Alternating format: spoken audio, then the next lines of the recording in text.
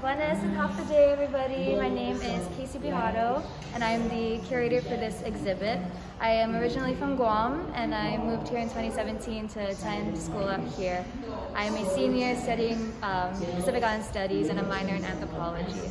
So let me take you around the exhibit. So this is Daughters of Micronesia. It's a exhibit focused on Micronesian female artists. And so I have a lot of pieces from around the islands, and you also get to learn about some of the artists that are here. Some are around my age, some are older, and all of their art varies. So we can start over here. So these pieces are both from Yap. Right here we have a betel nut bag used to carry betel nut, lime, and so betel nut chewing is a very it's a pertinent aspect of Micronesian culture and lifestyle, so I thought it was nice to include that, along with the Yap fiber skirt. Very colorful, it's their traditional skirt, and you see it right as you walk in. Okay. Next, we can go over here to this next mannequin. And so this is all Marshallese weaving. So I have some necklaces here, along with the marmot.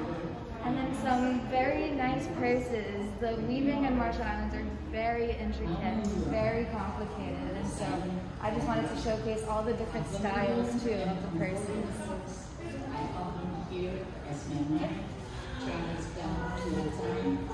Just go like on this side. And so right here in the middle, this is a Palawan Bai, which is a meeting house. Yeah, and so you see in the middle right there, that is a Dilakai, which is a woman figure that is always usually on the Palawan meeting houses. And then right behind it, this is a basket woven by Palawan weaver Ruth Truce. She's actually here doing some weaving demos in the weaving tent. And so this is the men's basket, and then this is the women's basket on the other side. And then right here in the middle, this is a Tino figure from Nuku'oro in the island of Pohnpei, the Federated States of Micronesia. It's a very, very important piece in Micronesian art. Very valuable because it's very limited. You don't find it everywhere. You see it in all the big museums, and so this is kind of a smaller figure. Okay. This is also a piece from Palau, right here. This is by artist Eliana Kushiba. So it depicts a woman at the ceremony is called Omangat. I probably pronounced it wrong, but it's the ceremony to celebrate the woman's first birth. And so they go through cleansing baths, they rub their bodies with coconut oil and turmeric, and it's just a beautiful ceremony, and I thought this was a great depiction of that important part of their culture.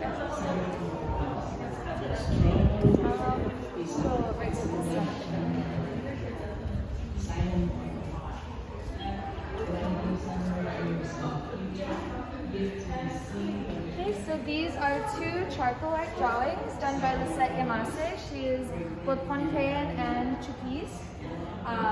They're beautiful drawings, and they both tell different legends of Chuk and of Pohnpei.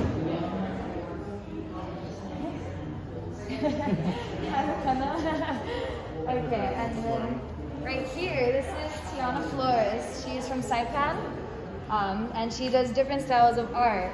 As you can see, she does ceramics, very intricate designs. You can see how her designs vary, and she has different techniques, and it's just awesome the way she has done this.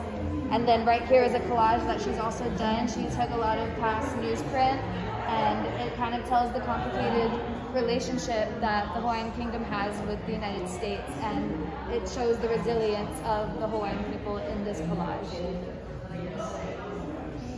So there's other people. Oh, we can go right here actually.